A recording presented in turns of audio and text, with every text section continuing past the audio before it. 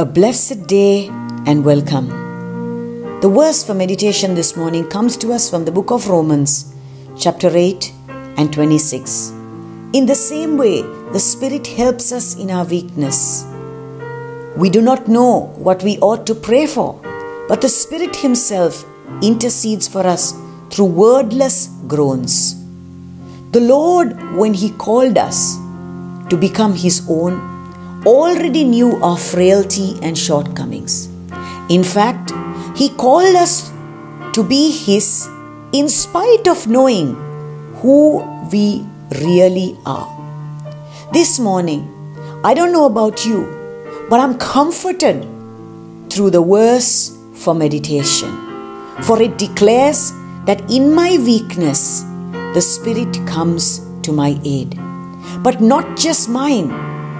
In fact, the Spirit helps all those who trust in the Lord, including the Apostle Paul. Paul did not set himself on a pedestal as an example of spiritual strength. Rather, he included himself with us as one who was weak. Beloved ones, the mode the Spirit uses to intercede for us is prayer. One of the main reasons that many do not pray as frequently and as fervently as they ought to is because they do not recognize how weak they really are. It's only the weak who would constantly keep coming to the Lord and crying out for His strength.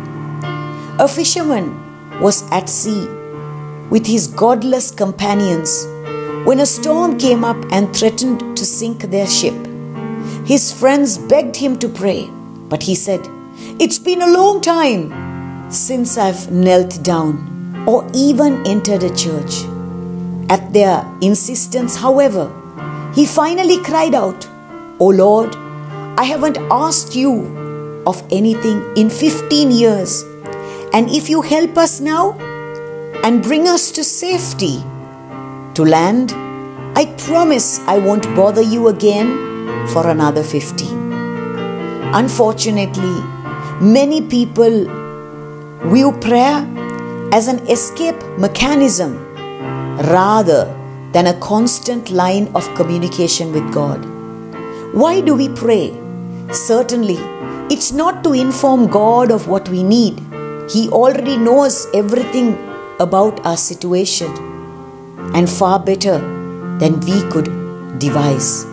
He knows the answers that will be best for us. Precious ones, prayer is meant in part to remind us of how dependent on God we truly are. Let us pray. Abba Father, thank you for the Holy Spirit and your power that is unleashed through prayer. We need you more than yesterday. In Jesus' name we pray. Amen.